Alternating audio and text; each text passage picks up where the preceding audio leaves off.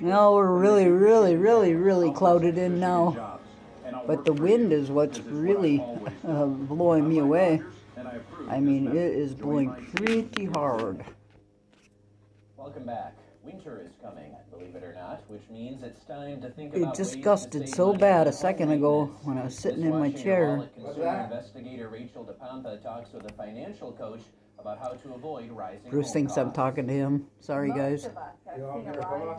No, honey, we're good.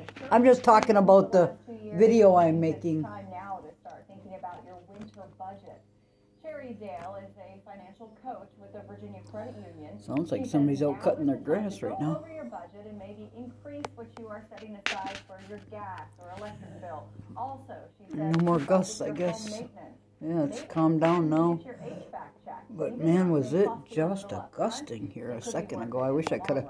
I was sitting there eating my supper and I said, holy cow, I wish I would have had my camera going, because these two trees, the one here on the far left, there are different types of credits associated with all of those. I mean, every branch was leaning toward the northwest. If you were on disability, a veteran, or a senior citizen, Dale says there are often property tax breaks available as well, depending on where you live.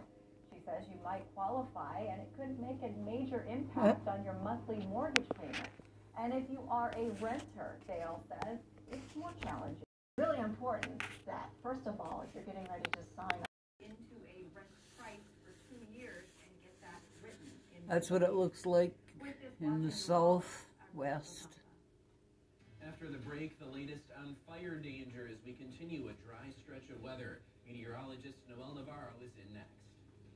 Northern Strike. More than 6,300 soldiers gathered in Lower Michigan for the nation's largest National Guard. Just talking on the phone. Here, we're ready for the future. Join TV6's Tristan Kendrick and Grace Blair as they arrive in Camp Grayling. Much love, y'all.